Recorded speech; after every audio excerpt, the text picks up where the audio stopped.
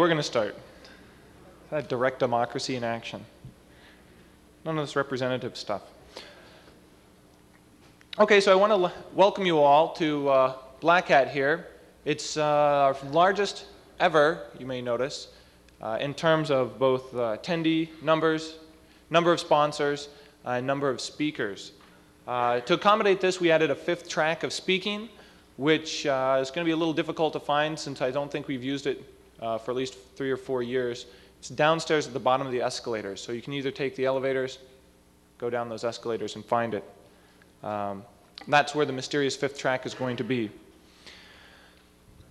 Okay, so I want to apologize for the early hour. We try not to start this early usually because we are in Las Vegas. But we have so many speakers this year, so many people have submitted. We turned down over 200 presentations. And so we hope we pick the right ones. But every year we take a risk and accept ones that we're not too sure on, but we're hoping to strike gold. But you can't do that unless you drill in some weird places. So what we really need you guys to do is perform some feedback. Let us know, what happened with the presentations, what you enjoyed, and what you didn't. If you haven't been to a Black Hat before, you know that we pride ourselves on trying to have viciously vendor-neutral presentations that are technical to very technical. And so to this end, I'm expecting you guys to perform some kind of karate chop action against anybody that appears to be violating this rule. If they appear to be pitching a product or kind of too closed-minded, you're there to remind the speakers that they're here to help educate you. They're not here just to preach at you and then walk away. And so to that end, we encourage our speakers to attend and stay the whole sessions, to be at all the breaks, to really spend some time getting to know you. And I think that's one of the only ways you're really going to learn. I mean, there's a lot of social networking that goes on at this show, but we want the speakers to really be a part of that. And I think Adam Shostak pointed out that the speakers really enjoy talking to other interesting people, and so if nobody's talking to them, they'll talk to each other. So if you see like a little circle of speakers in like some kind of hacky sack circle, that's just because nobody's bothered to interrupt them yet. So don't be turned off if you see a bunch of speakers talking to each other, just because they haven't found anybody else to talk to at the moment. Let's see, also new this year, we've added this passport game with some of the vendors and sponsors, and you'll see it in the little pull-out. You have it right there, I think, in the little pull-out section. I'm supposed to point that out because it is new, and we don't want everybody to miss it. There are prizes involved, so there's free swag involved. Also, another way to win free stuff, admittance to future Black Hats, is perform speaker feedback. We select 3 of them, and winners get things from free admittance to future shows to propaganda, T-shirts, free marketing materials, CDs of speakers, past speakers, those kinds of things. So please provide feedback. It's really our own way of knowing what's going on. Also, we've added this thing. I didn't know what to call it, so I called it the 4 corners. I talk about it a little bit at the beginning of the book. And we've gotten feedback in the past that people wanted bird of a feather sessions. They wanted something to meet, a mechanism to meet other people. So what we did is we created 4 topics, and we're sticking signs in basically 4 corners of the area out here during the reception. And if those topics interest you, just hang out near them and you'll find other people like yourself. If the topics don't interest you, just don't stand near the 4 corners. And then we're going to try to seed the corners with speakers and other people that are interested or authoritative in those topics, and hopefully that'll form the seeds of some good conversations. If it doesn't work this year, I'll subject you to it again next year. And then if it doesn't work next year, we won't do it again. So I want to see by a show of hands of people in the audience, how many people heard about this conference from word of mouth or here because of something a colleague or somebody said? How many people are here from advertising? Something you read in a magazine, something you read in a news group. That's all my marketing dollars in effect right there. I'm seriously starting to question this whole concept of advertising and marketing. I think word of mouth is my friend. Man, I could probably buy a Porsche for the marketing dollars.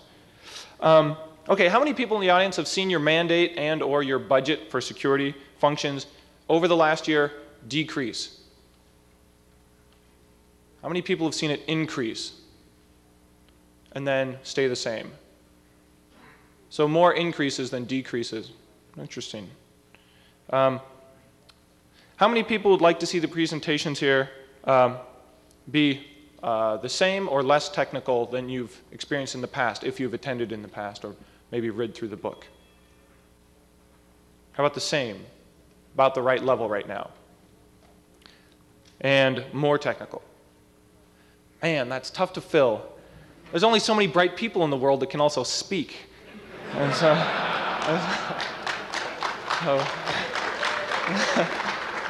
we try to get a line on them all, but okay, and this is one we're trying to figure out also to be a little more friendly to the environment. We really want to find out how many people would be happy with receiving all the materials only on CD and not get a printed program. Okay, how many people want the option of having both? Okay, and how many people want us to only give you the book? Right? So what we'll probably do in the future is when you sign up, we'll give you an option to say if you want the CD or the book and the CD. And if you pick we'll know how to print less books so we don't have so many surplus left over. It still costs us the same amount of money as the way printing works, but at least we won't have so many spares laying around, which would be great. Okay, so a couple of notes. Turn off your cell phones. You can't see them, but we have secret devices installed in the ceiling which will fire small paintballs at you should your phone go off. And my liability insurance isn't fully covered right now, so I don't want to risk any lawsuits over that. So just turn them off right off the bat. That would be great. I want to thank everybody for making it the biggest year ever. The speakers, the most number of speakers we've ever had, for taking the time to fill out the presentation forms and put up with our aggressive policy. I want to thank all the sponsors for making it possible. I'm kind of interested to see if PwC and E&Y get into some kind of, brawl over accounting practices. Final four out there, we've got two of them. With the two could collide, we could probably settle this whole match right now in one weekend. And also you attendees for getting up so early. Okay, enough of all that stuff. I'm going to introduce our first keynote speaker. You may not remember it, but back at DEF CON 2, he gave a great speech. Back when he was in the middle of I think a running street fight with the US government. Though Philip Zimmermann does not really need an introduction, I see some people in the audience who may not have been born when when he really started to get noticed. Besides being known for writing pretty good privacy, PGP, in 1995, Time magazine named him one of the top 50 most influential people for this whole interweb internet thing that was coming down the pike. In 2000, InfoWorld named him one of the top 10 innovators. And in 2001, he was inducted into the CRN Industry Hall of Fame. He was under a 3-year criminal investigation for export restrictions of his crypto technology, which went nowhere. But he did say, man, this is grueling. He said they ran an aggressive counter campaign against the government, and he did press interviews every day for 3 years. That's pretty brutal. But he's successful, so maybe that's what it takes nowadays. Okay, with that said, I'd like to have a round of applause for Philip Zimmermann.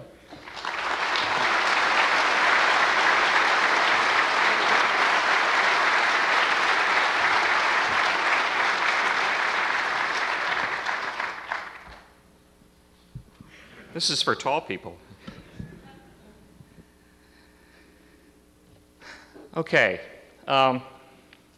Well, one thing I'm going to do early in the talk is to try to get a few questions rather than wait till the end, because that makes it more likely that I'll talk about stuff you're interested in. Well, I got in this because of my political activism. PGP originally was a human rights project. But during the 3-year criminal investigation, my defense lawyers wouldn't let me talk about PGP being a human rights project because pivotal to the prosecution's case was my intentions. Did I intend it to be exported? And if I talked about it being a human rights project, then that would be the same as admitting that I wanted it to be exported, since presumably most of the human rights violations were happening outside the US. That was then. I'm not sure if that's true now. But you know, the statute of limitations has run out, so I can say anything I want now. So that's really what the reason was. I did talk about at the time that it was also for domestic consumption to, you know, to protect privacy at home and for grassroots political organizations. In fact, I got the idea back in the 1980s when I was a peace activist. We were working on the nuclear weapons freeze campaign, and at that time, grassroots political organizations were kind of in an adversarial role with the White House. And so I felt that those kinds of organizations needed to have some protection for their mailing lists and databases and communications on bulletin board systems. There really wasn't much of an internet then. So, so that's really where PGP came from. And because of that being where it came from, it meant that the design of it was a different design than commercially available encryption software at the time, because the threat model was different. When you have a different threat model, you design your product in a different way. And so commercially available encryption software at that time, the main threat model was to protect your business secrets from your competitors. And businesses' competitors had no significant cryptanalytic capabilities. Therefore, 56-bit DES was adequate. That was in 1991. But if you're trying to do this for human rights, if you look at it in the Cold War context of 1991, and actually I started working on the design of this in 1984 and started writing code on it in 1986. In that context, the major governments could be brought to bear to the national technical means of major governments might be applied to break this stuff if it was used in countries with human rights problems. So that meant that the design of it had to be a completely uncompromising design. 56-bit DES wasn't going to do it. And so in the decade since that time, the repurposing of some of the assets of major governments' intelligence apparatus was to be applied to economic intelligence, you know, to be able to spy on businesses in the global economy. And so over the decade, the threat model for businesses gradually changed in such a way that it began to more closely resemble the human rights threat model. Namely, that the opponents might be intelligence agencies of major governments.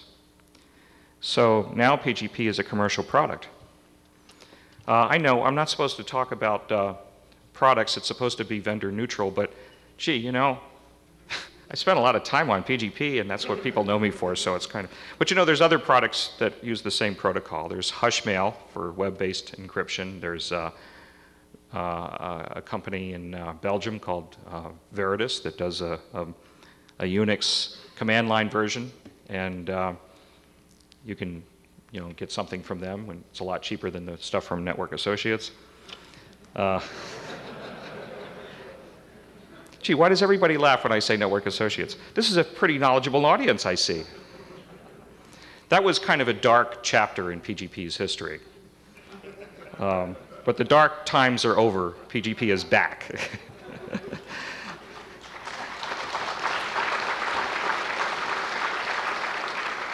You know, I used to get a lot of email from people that worried about PGP falling into the wrong hands, you know, like Network Associates buying PGP, which they did because I sold it to them because we ran out of money and we were about to go bankrupt. So what choice did I have, right? But, you know, all this hand-wringing, this concern, wasn't, I mean, it was all about people worried about it having a back door put in it. Well, Network Associates wasn't going to put a back door in PGP. You know, they wouldn't know how to put a backdoor in PGP. And it was my engineering team that was, in a position to either put a backdoor in it or guard it from other people trying to put a backdoor in it, and guess which one they would rather do, So the real problem with it falling into the wrong hands, and in fact it did fall into the wrong hands, was how it was sold and how it was marketed, or how it wasn't sold or marketed. And so it was mothballed, and then it was rescued by a new company, PGP Corporation, and now it's doing very well. Now it's it's making money, which is better than it was in the first time around, where it lost money, and it also lost money under Network Associates. So this is a significant improvement. One of the problems that we had was the ease of use issue. There was a university that came out with a study called "Why Johnny Can't Encrypt." Maybe some of you read that paper, and it has to do with the complexity of public key infrastructure, and actually it focused on PGP, but it applies to all kinds of public key products. And the problem is your mom can't use PGP, because if you have to understand how public key cryptography works to use it, then that's too complicated. If you have to understand about certification of keys, trust models, why you got to get people to sign your keys, that's too complicated. So for a long time, the engineers at PGP wanted to do something about this, but there was never any money to fund a major project to do something. But now there's a new product they're coming out with that lets people in a large enterprise have all their email encrypted and decrypted without any training, in fact, without them even realizing that there's encryption taking place. So it can't get any easier than that. If it gets to the point where you don't even know it's happening, then that's ease of use. So look for that when it comes out. I don't know how much I'm allowed to talk about it, but you can always ask the company. Anyway, if you, one thing that somebody asked me to do before I came up here this morning was they wanted to have some PGP war stories. So I guess I'll have to tell you some PGP war stories. One of my favorite aspects of the PGP project was how we got the source code out of the country. In the early days, it was just a matter of publishing it on the internet, and then it gets out of the country. The problem with that is that it's liable to get you indicted for violating the Arms Export Control Act. So new methods had to be developed, especially if they're actually looking at you to see if if they're preparing to indict you. Then any new methods you have for getting the source code out of the country had better not resemble the old methods that got you in trouble. So we came up with the idea of publishing books with source code in it in an OCR font that could be scanned in Europe, with checksums on every line. It was a really good checksum scheme too, Actually, the book, the publishing in a book was originally started with MIT. But for entirely different reasons. It had nothing to do with getting source code out of the country, because at that time the source code was already outside the country. But it was actually part of the defense effort. Bruce Schneier had a book, Applied Cryptography, which many of you have read, I'm sure. And in the appendix of that book, there was a lot of source code. So Phil Karn at Qualcomm took a copy of Bruce Schneier's book and applied for a commodities jurisdiction from the State Department, asking that if it can be exported. And they said, of course it can be exported, dummy. It's a book, Don't ask us these stupid questions. So they gave him the commodities jurisdiction. What they didn't realize was that Phil Karn had a dastardly plan that 5 minutes after they gave him the commodities jurisdiction, the CJ, he applied for another CJ, but this one for a floppy disk, containing the same source code that was in the book. It was exactly the same source code that was in the book. And when they saw this, they kind of blanched and said, "Oh my God, we've been had." And they said, no, you can't have a CJ for this. This is software. And he said, but it's the same as in the book. In fact, it's less than the book because it's only the appendices of the book, just the source code. And they still said no. So he appealed it through administrative appeals, and they kept saying no. So he sued them. So they were actually defendants in a civil lawsuit. And MIT Press approached me, and they wanted me to do something with PGP. And I said, well, how about if we publish the source code in a book? And they said, okay. And so they published the source code for PGP 262 in a book, which was the current version at that time. And it was a very boring book, let me tell you. The only thing it had in it that it was readable was the introduction. And the idea here was that we would apply for a CJ, and actually it was MIT Press that would apply for the CJ, the commodities jurisdiction. And either the government would say yes, or they would say no. And if they said yes, that's great, because then we would do the same thing Karn did and apply for another CJ for the floppy disk. But we didn't expect them to say yes. In fact, if they said no, that wasn't so bad either, because then we could make a big stink about it, because they were trying to stop a book from being exported by a major academic press, a prestigious academic press.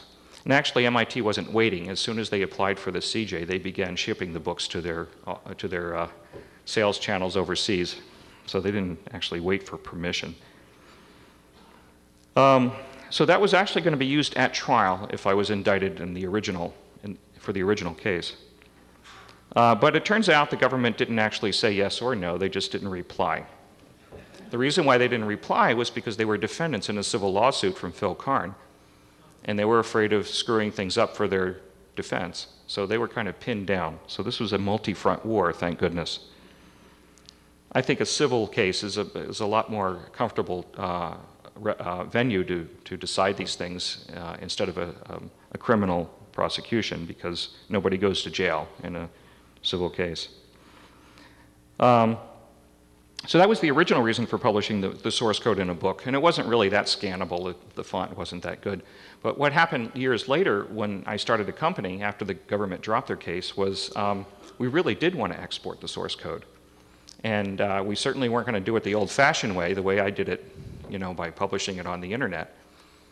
We knew that, you get an electric shock when you get that. So we published it in a book with checksums on every line, and there were three things we had to do to make this book exportable. We had to put it in a public library, which we did. We had to make it available in bookstores, which we did in Palo Alto. And the third thing was that you had to pass it out and make it available at a public conference. Well, it doesn't really matter what kind of conference it was. It could be a conference for, shoe salesmen, It doesn't have to be anything to do with crypto. Well, we didn't know of any shoe salesman conferences, but there was going to be a cypherpunks meeting, so we thought we'd pass it out at the cypherpunks meeting. And, we were sure that those cypherpunks wouldn't do anything like ship those books out of the country. So we had the cypherpunks meeting in the same building that our offices were in, which was a bank building. And so I wanted to have a public record of this meeting so that everyone would know in case there was if there was a prosecution or something, we could have many witnesses that say exactly what happened at the meeting, that we passed out this book for free, by the way, 5,000 pages of source code. A whole box for each book. And that everyone would clearly remember the events of the meeting. They would be able to say on the witness stand exactly what happened, or say to the press exactly what happened. And so at this meeting, which was a typical cypherpunks meeting with a lot of different business that they had, there was a guy named Lucky Green, who, that's not his real name, but that was his online name. He got up and he announced, this is part of the general announcements for the cypherpunks. It turns out the cypherpunks, I don't know if you folks are familiar with the cypherpunks, but I'm sure you are. It's the Black Hat Conference. They tend to be a bit libertarian, and not just about crypto. So Lucky Green stands up and he says, Well, I'd like to announce the next meeting of the Cypherpunks shooting club. We're going to go out next Saturday and go shooting. And you're all invited to come along if you want to come with us. And he unzips this bag, and he pulls out an AR-15 assault rifle.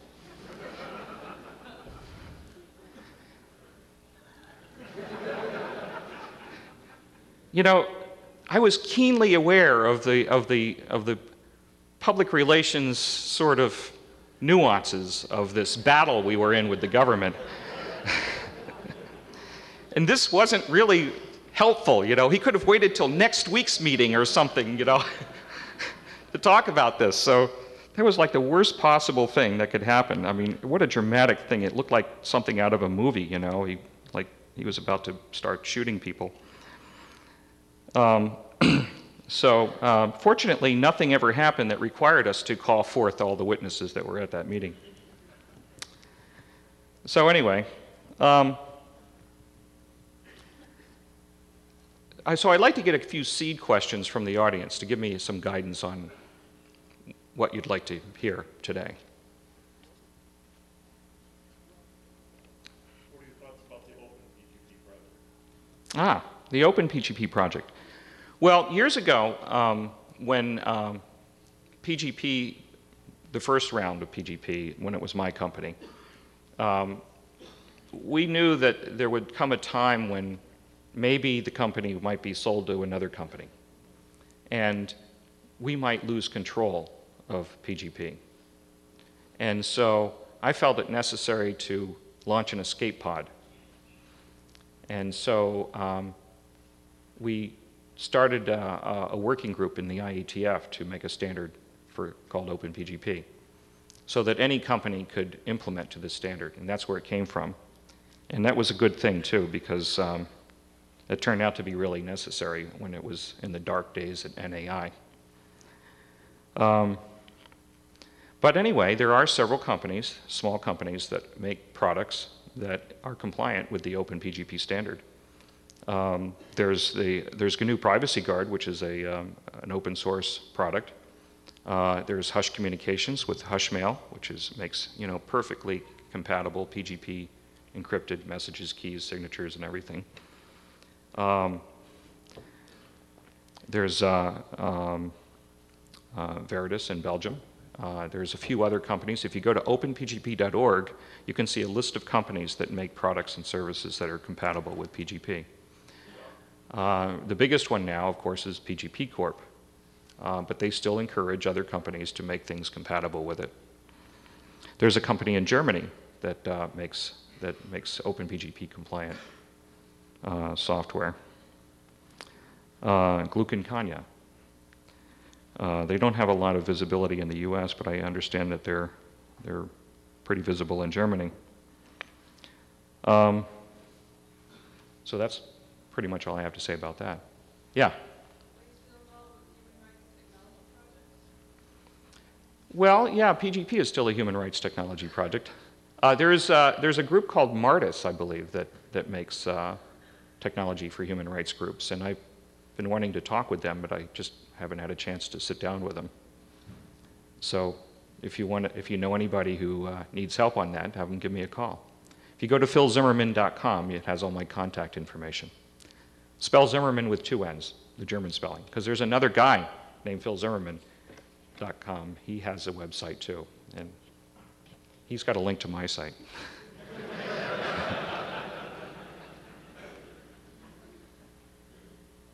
Yeah. What are you planning to do in the next 15 years in terms of improving PGP, especially with the user interface development? Over the next, how many years? 15 years? Over the next 15 years? Did I hear you say 15 years?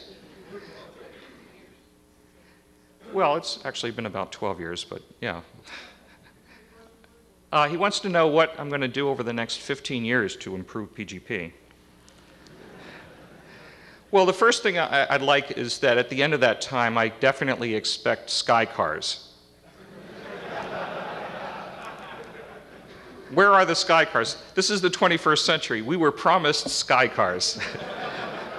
So looking ahead to your question, I think, at the end of that time, I want to use whatever money we earned selling PGP and making improvements to it to buy a Sky car, because I want a Sky car.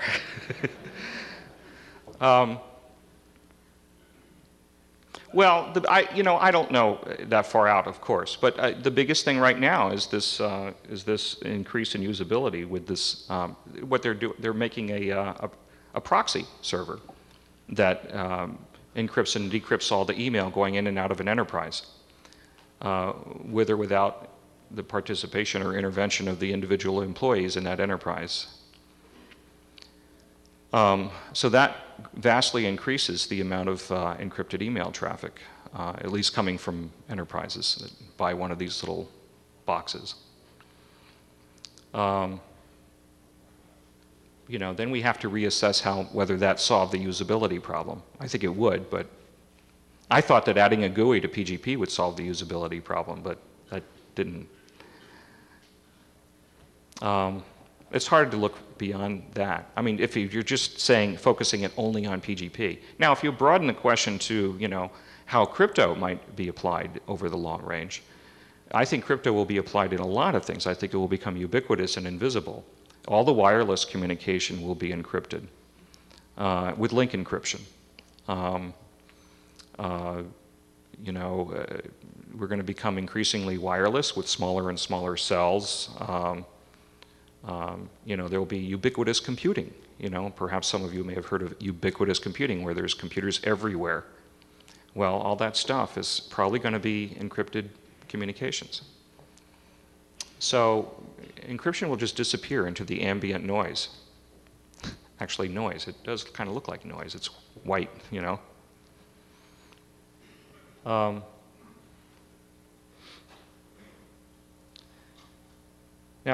as far as PGP is concerned, there's the market share for PGP is where it should be. It's just that nobody encrypts their email. I think of these two pie charts. If you look at all the email in the world, remember PGP was just for email, so that's why it doesn't apply to where I think most encryption will take place. Like a lot of encryption is taking place with web browsers, with SSL, and that's probably used more than PGP. People don't even realize it's going on. But anyway, all the email in the world, if you make that a pie chart, only a thin sliver is encrypted. But if you take the thin sliver and expand it into a second pie chart of all the encrypted email, nearly the entire pie chart is PGP. Or I should say open PGP, and it's encrypted in that format. There's almost no other format or protocol used for email encryption, despite the fact that there is a big deployment advantage of SMIME in Microsoft products. I think it comes free with Microsoft Office. So there's more copies of SMIME floating around out there, but nobody knows that they have them and nobody uses them. And the reason why they don't use them is because of the activation energy required, because you have to have a fully functional public key infrastructure before you can do anything with SMIME. So that high step function in activation energy required to start using it is too high for most people, most enterprises, and so it never gets used. PGP can be used right out of the box, and that makes it so it's more used, even though there's less of it around. So I'm proud of the second pie chart, but I'm not proud of the first. The first is embarrassingly small, and if you asked me 10 years ago how much encrypted email there would be 10 years in the future, I would have thought it would be most email. Not that I would have predicted that it would all be PGP, that would be too arrogant, and I certainly wouldn't want to do that. Yeah.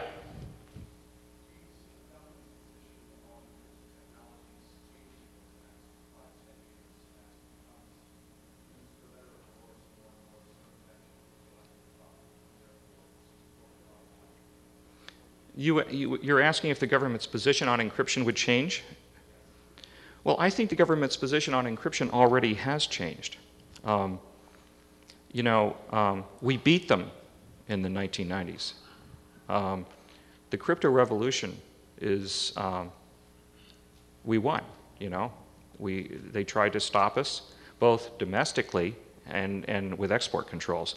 They didn't really have a lot of traction on doing it domestically because of the legal precedents that we had. You know, that people were already, it was already legal to use cryptography domestically. But there were export controls in place, and we had to fight for some years to have them removed. And my case was one of the fronts on that war. Plus, there was also the civil litigation of Phil Karn and Dan Bernstein. And then, so we had things in the courts, we had things in the legislation. There were several legislative initiatives to do it. And finally, the executive branch did it unilaterally because they were afraid that the courts or the Congress would usurp the decision from the president. And the export controls were lifted at the end of the Clinton administration. So maybe it's because maybe it's because an election was coming, and whoever wins the election would certainly have to win California. But there hasn't been any significant erosion of the use of cryptography, or rather, the government hasn't tried to suppress cryptography domestically, and it hasn't shown any signs of turning back on the export controls. And I think one reason for that is John Ashcroft was a senator during the time that we were debating this in Congress. And although there are many things I disagree with John Ashcroft about, at least that one issue, he was on our side of the issue. And so he didn't change his position when he became Attorney General, at least not for export controls. And, you know, the intelligence agencies kind of resigned themselves to the wave of the future. They did that before the FBI did. I think the FBI probably still would like to see that turn back. But the NSA recognized that it was a lost cause long before the FBI did. So I don't think we're going to lose the ability to encrypt. Now, what might happen is, rather than restricting the use of cryptography, I think that it's possible we might see some effort by the government to force you to give up your private key if you're, if you're the target of a criminal investigation. You may be asked to give up your private key, and if you refuse to do so, that might add to the legal problems that you have. This is already being done in Britain, although I don't know how well that's been tested. It's my experience that, that under stress you might forget your passphrase. I forget things all the time. I actually thought that might come up in my own case, and I have forgotten a lot of passphrases. Actually, you really can honestly forget your passphrase for some things, because, I mean, if you're going to use a key every day, then you're probably going to remember that one. But, you know, you might have passphrases on other things that you don't use every day. For example, you might have a PGP disk volume or something like that that just requires a passphrase just for this one thing. And unless you use the same passphrase that you use for your normal key, you might forget it. I actually have several PGP disk volumes that I've had around for like 5 years. And I can't, for the life of me, remember the passphrase. I don't even remember what's in them anymore. And, you know, I've racked my brains trying to think of this. And, you know, I mean, I get mail from people all the time asking me what to do when they forget their passphrase. And I write back, well, ask psychic friends. So that's kind of a dangerous thing about cryptography. But it also means that, you know, there's some interesting legal questions of what happens if governments, such as Great Britain, or maybe in the future the US, tries to require you to give up your passphrase or your private key in a criminal proceeding. Yeah?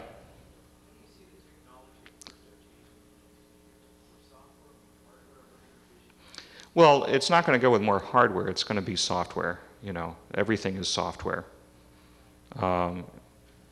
You know, traditionally, historically, the NSA, the question was, over the next few years, is crypto going to be going toward more hardware or software? Now, historically, the NSA used exclusively hardware. They didn't trust software for very good reason, since all of you are in the business of dealing with problems of computers being broken into. I don't have to explain to you why hardware, dedicated crypto hardware, is more secure. But the economics drive the customers towards software. You know, there's just not enough of these big, clunky, secure phones to give to everybody that needs them. So you need software. Now, there are more smart cards being used all the time. But, you know, I don't know if you call that, if that's hardware. Still, most of it's taking place on a PC. Yeah?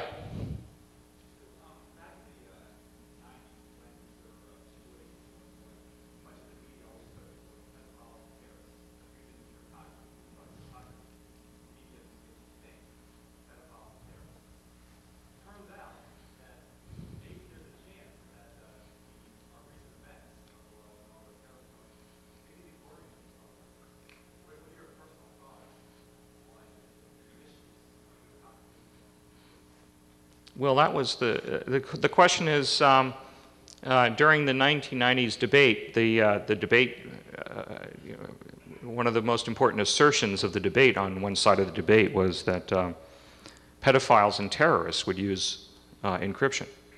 And maybe the question is, well, maybe that's true, and what are the implications of that? Well, you know, that was the central question of the debate, in fact. And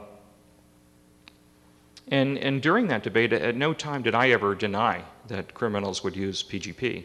In fact, not just cryptography, but PGP in particular. A lot of people were saying, oh, there's no evidence that the bad guys are using PGP, but I know that they do use PGP. But, you know, we went through a lengthy, exhaustive debate through the 1990s. And that debate had expert participation from all quarters. There was the courts, there was Congress, the executive branch, the NSA, the FBI, journalists, civil libertarians, people from academia. Everybody was involved in that debate. And it took years. It took years, and it was a tough debate. And that question that you raised was the central question of the debate. And yet, through the years, we came to a decision as a society that society is better off with strong encryption than without it, even knowing that criminals and terrorists could use encryption. Excuse me. And so I think it was a good decision. And I wish the criminals and terrorists did not use encryption. I wish, in particular, they didn't use PGP. But they do. And even the worst bad guys that we face today, the worst ones that have twisted our society the way it has, they use it. But, you know, you have to look at the big picture of everyone using this technology. It's saved a lot of lives around the world. I get email from human rights groups. I put a couple of samples of that on my website. If you go to philzimmermann.com, you can read examples of how PGP has saved lives in other places around the world. It's been used in combat in Kosovo.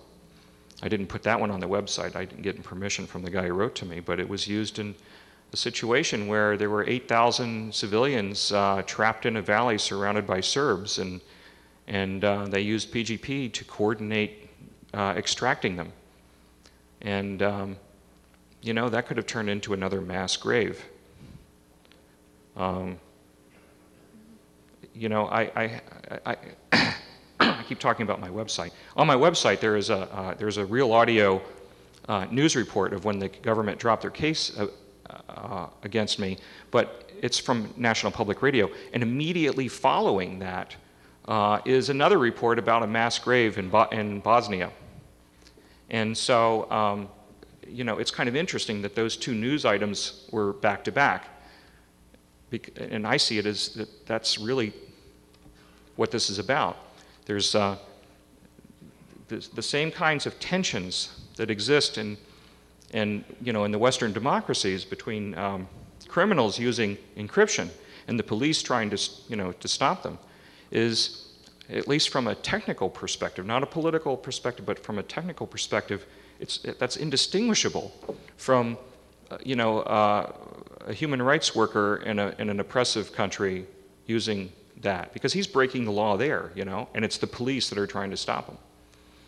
So technically, it's hard to think how to build something that will serve this need without also inadvertently serving this, quote, need, unquote. But I think that, you know, we have to stick with our decision. You know, it's a decision that we made with our eyes open. We didn't have 9/11 to guide us, but we had the knowledge that, certainly the expert participation in that debate had the knowledge that things like 9/11 could happen. Yeah. Given your original motivations of political activism, given where the future seems to be taking us with technologies ranging from RFID to keyboard readers, all sorts of things like that, given the additional notion that crypto can be used for security, but crypto isn't security, what's your thoughts on, in a sense, the relevance of cryptography as we move into the future, specifically with regard to technologically superior government/states? In other words, in places like China and some other places that have a whole series of laws and technical means, is cryptography even relevant anymore, or at some point in the future will it be relevant? That's a great question. I don't know how to distill it in one sentence. I wish there were more microphones in the audience. The question is cryptography a panacea? You didn't put it that way, but that's the drift I get. To solve all security problems with computers, and of course it's not. You know, to the lay public, cryptography seems to be the central technology, that if you have strong cryptography, you don't need anything else, that equals data security. But at this conference, everybody knows that that's not true. You know, it's like having a fence, a picket fence. I saw I think it was at the Computers, Freedom, and Privacy Conference, somebody showed a slide with a picket fence around a house. And one picket was 200 miles high. And that's cryptography, you know. And if you have a longer key, then it's even higher, you know. And so, you know, does that keep people out? You know, it's kind of like that toll booth in the desert in Blazing Saddles.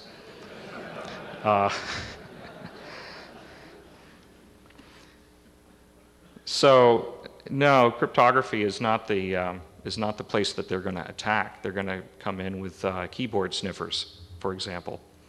There are all kinds of opportunities for your opponent to get your stuff.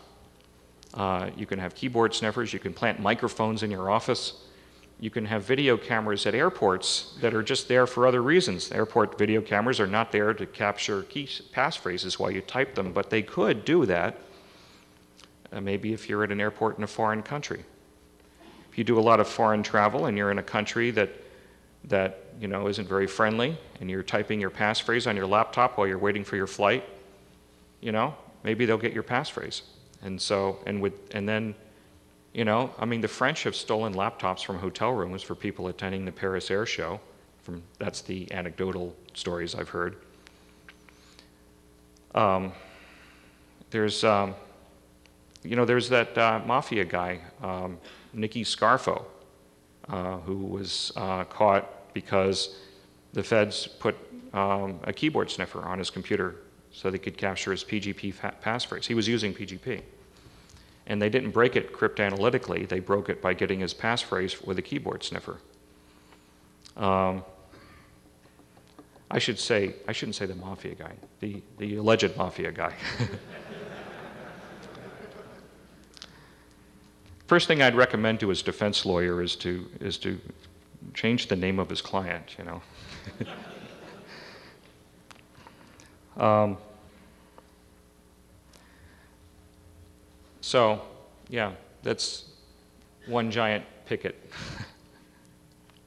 Yeah. Do you see PGP playing a role in stopping the problem of spam on email? I don't really think of PGP as being that important for stopping spam, at least not the encryption functions. You might be able to do something with the digital signatures, but the way in which you would use it for the digital signatures would involve a kind of an active challenge response thing, or you would, maybe not challenge response, but you would have to have all the good emails signed, and I think that's too heavy a burden because you know, there's always going to be a lot of important email that isn't signed that's going to be turned away by overzealous spam filters. Am I out? You know, I haven't seen any of the other things you held up. This is, yeah. I see. See, that's because I'm short, you know, I can't see over the thing. All right, so I'm out of time, apparently. All right. See, if I'd known that, I would have tried to put more politically inspiring stuff in. A lot of you work for the federal government, I'm told, and I'd like to just say, to the extent that you have some policy execution flexibility, please let's not throw the baby out with the bathwater in our zeal to catch the terrorist. We've had an erosion of our civil liberties.